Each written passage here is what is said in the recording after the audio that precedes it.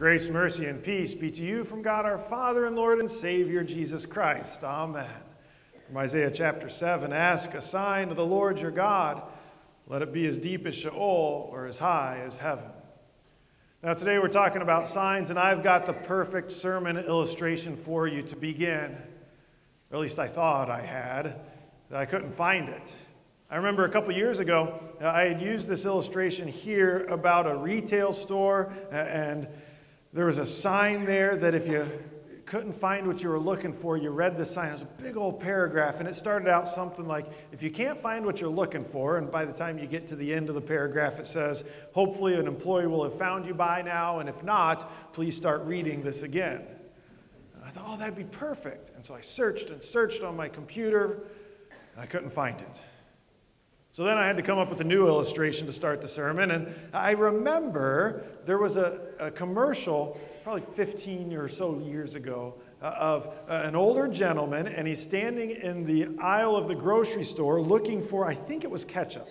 I think he was looking for ketchup. And he's looking for a specific brand, and he can't find it, and he says to his wife, I can't find it, and she has to come over, and it's right under his nose. It's right in front of him, he can't see it. And so I searched online I couldn't find that anywhere, and I asked Kathy about it, because if I don't know something, Kathy in the office, she knows everything, and so I go to her. And Kathy looked at me like I was crazy, because she couldn't remember any commercial like that. So, 0 for 2. In other words, I have no good intro for this morning's sermon. But sometimes that's life, isn't it? You're waiting for the perfect sign. You think you have the perfect sign, and that great sign goes missing, or you have nothing to show for it. Or maybe you're like me, or stereotypically like many guys, and what you're looking for is right in front of you. The ketchup's right there in the fridge. You just can't find it, and often Sarah has to come and rescue me. What's there is completely out of sight, and what may be true of many guys and of almost all kids, as they can't find what you send them to look for, is definitely true in Isaiah chapter 7. Now, remember 2 weeks ago we talked a bit of the history of what was going on during this time frame. We're not going to go into as much detail, but just a refresher of some of the background here. At this time, Israel in the north and Syria had joined an alliance against the Assyrians, and they came to Judah in the south and said, join us in this alliance. Judah says, no thanks, I would rather join the Assyrians because they are the big military powerhouse, and they will be the ones that we want to align with. So the northern kingdom, Israel, and Syria are upset at Judah, and they are getting ready to come and attack Jerusalem. And that's where our story picks up, because King Ahaz realizes he's in trouble. You've got the northern kingdom in Syria to the north. You've got Assyria to the east. You have the Philistines to the west. Jerusalem and Judah is surrounded.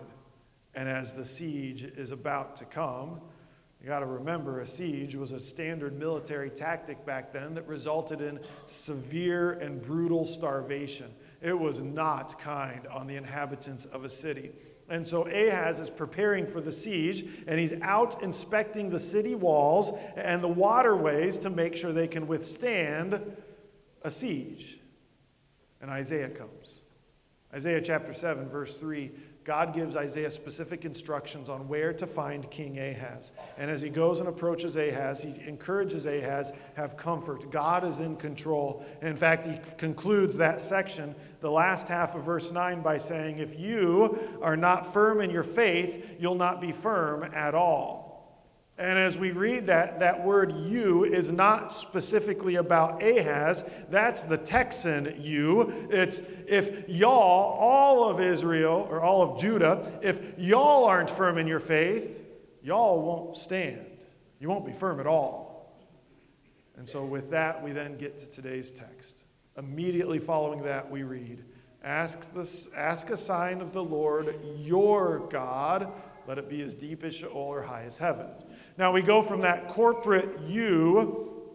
If Judah is not firm, then we move to the singular at this point. And all through today's text, we kind of go back and forth between the singular and the plural form of you. Isaiah approaches King Ahaz. Ask a sign of the Lord, your God, reminding him of this relationship that he has with God. But as we see in our text, to summarize it quick, Ahaz refuses. He's too pious. He's too deep of faith. He's not going to put the Lord God to the test, but God delivers anyway. And really, that's the way God works, isn't it? That he always gives us what we don't realize that we need. Ahaz, he thinks that he has everything under control. He's inspecting his own fortifications and waterways, but God is coming to show him something greater and to give him proof that God is the one in control. And God comes to us whether we realize it or we're ready for it or not. Whether you are fully prepared for Christmas or completely out of control still, God is still going to come to you, and he's going to give you a sign. Because God always gives signs to his people to bring comfort to creation. So that word sign, we find it 79 times in the Old Testament. Now, 79 sounds like a lot, but as we start to look at the locations of those words, we see they're kind of clumped together in very important spots. So God gives signs to his people.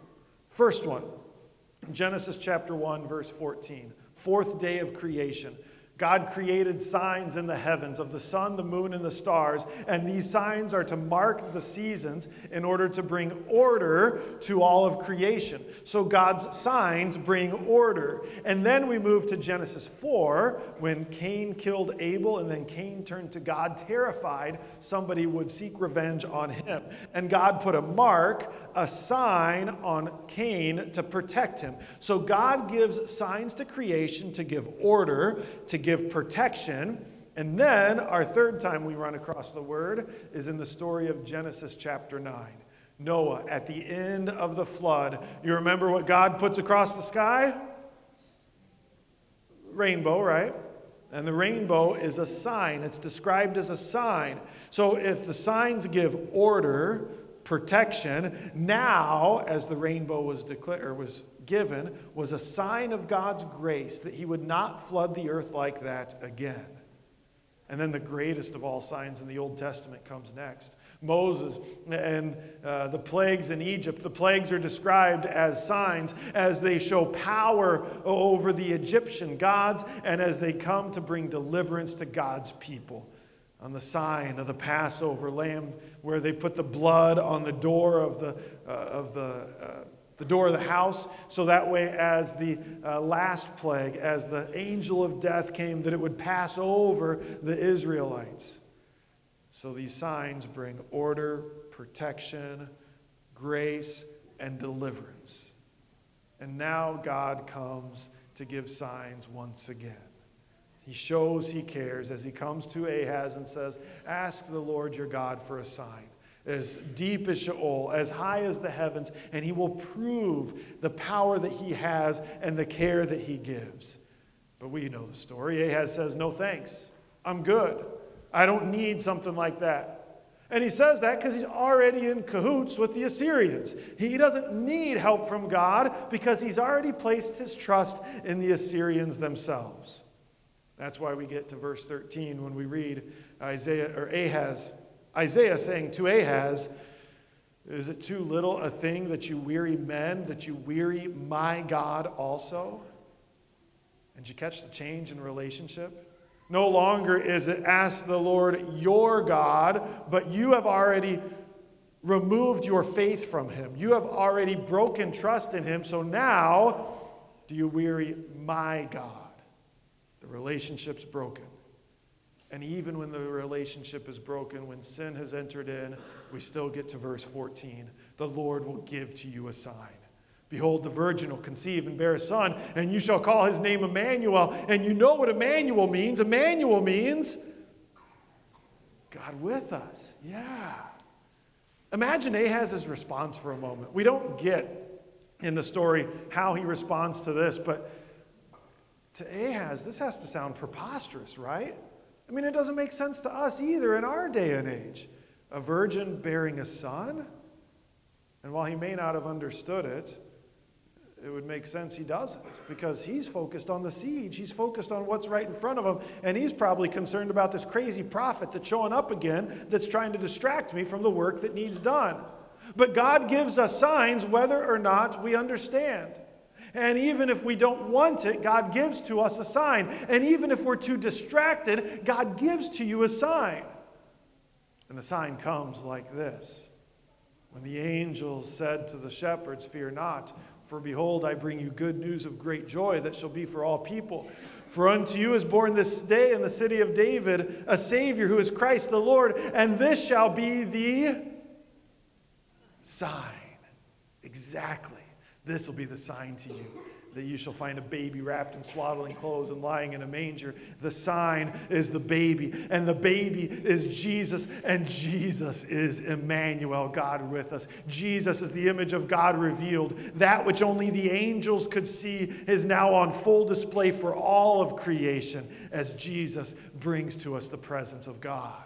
He is the sign of God, and the sign of God is found in humility as he humbled himself, taking on the form of a servant, even being born in human flesh. That sign is humility as that sign goes to the cross for us.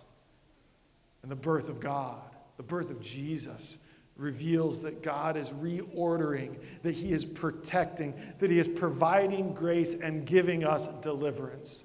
And then as we continue into the New Testament, we see how John describes all the miracles of Jesus as signs, as evidence that the kingdom of God is drawing near to us. And then the scribes and Pharisees in Matthew chapter 12, at one point they turn to Jesus and say, "Teacher, show us a sign."